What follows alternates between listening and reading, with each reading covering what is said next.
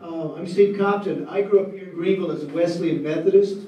I went to Furman University, and for many years I wandered in the theological wilderness, crossing over the River Jordan metaphorically. I came to the Unitarian Universalist faith in 1995 in Charleston, South Carolina, where one of the oldest Unitarian churches in anywhere, certainly in the South, exists, where the cornerstone was laid in 1772. So Unitarian means one God, not Trinitarian. It comes out of the Puritan Congregationalist tradition out of England primarily, brought to this country by the scientist and theologian Joseph Priestley, a great friend of Jefferson and others. Many of the founders, as you probably know, were Unitarians. Another tradition coming out of England brought by James Murray. I turned it off. What did I do? Here it comes. Is it back on again? Thank you very much. Reverend James Murray brought over Universalism, which is why I changed the sign from this to this to reflect both of our unified traditions. That simply means that God, in his view, and in Universalism's view, God is too good to send anybody to hell. There is no hell. Good news, there is no hell. That's the message of Universalism. We all have the possibility of salvation. In 1961, the two traditions joined together formally to form the UUA, and that's what we have today. Now, here in Greenville, South Carolina, a group of liberal folks led by the journalist Gil Rowland, Greenville News fellow, were meeting together about segregation and social justice and discovered that they might in fact be Unitarians and founded the Greenville Fellowship in 1950. And we've been there ever since. We moved buildings, but we never moved our faith in social justice and peace. And that's who we are.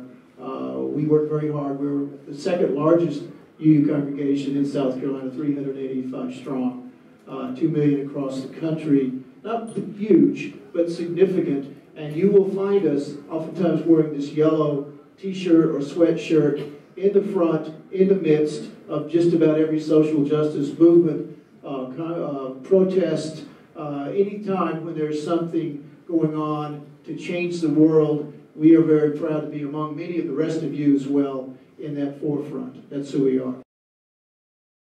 2008, a UU church in Knoxville was attacked by a man with a shotgun. 2 were killed, 7 were wounded, and he very explicitly, he lived through the attack and is now serving time.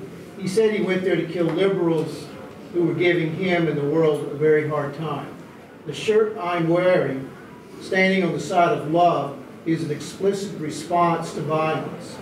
We answer violence with love. We put ourselves in positions where we do not answer that kind of violence with violence. We believe love and understanding, trying to learn about other faiths and other people is absolutely essential, and we really practice that. We have a very explicit class that we have in compassionate communication many of us have taken part in. And we believe in listening and understanding other faiths. Our faith itself draws from many different traditions, and we have many different traditions come. And in our pulpit, Rabbi Marco, sitting next to me, has been in our pulpit. People from First Baptist, from the Muslim faith have come. All kinds of different faith come to our pulpit. We think ignorance and fear is the main cause of violence, and peace, therefore, will be enhanced by understanding and listening to each other.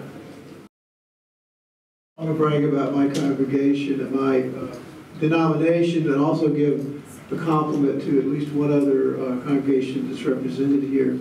The Unitarian Universalist Association was the first to give sanction to actually perform a holy union, a marriage ceremony for same-sex couples in this country in Boston a number of years ago, when our president, then William Sinkler, performed a ceremony. And that took guts to stand out and say, these people, these two people, deserve just as much respect and support for their love and their family as anyone else.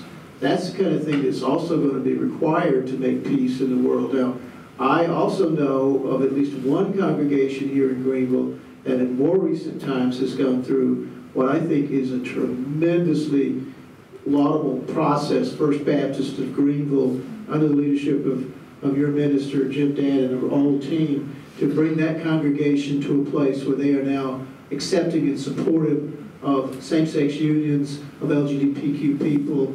That is tremendous, because when we bring these people, we support them and love them and allow them to have the same kind of support of their families that anyone else has. This brings peace to the world, because people now see them as people, as healthy families, as part of our community, and don't fear them anymore. The people that fear folks like that are the ones who just don't know them, they don't know their families. So I want to thank First Baptist publicly for what they've done. That has been wonderful, and for a Baptist congregation to do that, I think is just an amazing thing. I'm a social worker, a psychotherapist, and I teach anger management. I think that's the truth. I've taught anger management to individuals and groups since 1982. I've worked in a prison for 12 years and taught domestic violence perpetrators anger management skills. So I have some experience with this. And I will tell you that, in my opinion, the Serenity Prayer is a good starting point. If you can do something about it, and it's on your conscience that you can do something about it, then you must do so. There's many things that we must accept, like 385 is going to be a mess, and it doesn't make sense to get into a conflict with individual anonymous people driving other machines, and let that go. If the rain and the cold bother you, let that go. But do not ever let injustice go. If you can do something about it, you must. And peace comes then for me in that process. We must identify and continue to work with other brothers and sisters on these issues. And as long as we are doing that, then we can go to sleep at night and say, I did it today, tomorrow I will pick it up again. And we must continue to work for that, because this world has, as somebody said, enough for everybody not to be involved. There should never be one child go to bed lonely, scared, and hungry on this planet. That is unacceptable. And as long as that happens, we need to continue to work toward that end. But I have peace in my heart some of the time when I know that I have done my best to correct that situation. Thank you for your question.